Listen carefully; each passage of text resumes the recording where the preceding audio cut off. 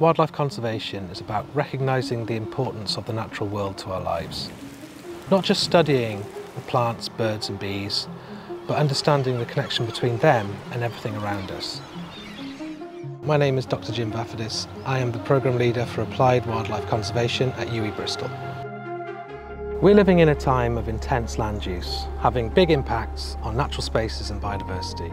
Ecosystems across the world are becoming more degraded, more damaged and less able to support biodiversity.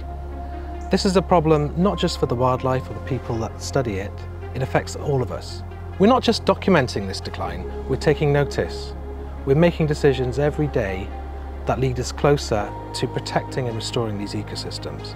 By learning about the current conservation landscape, not just knowing what to do, but how to do it, we can go out and affect change.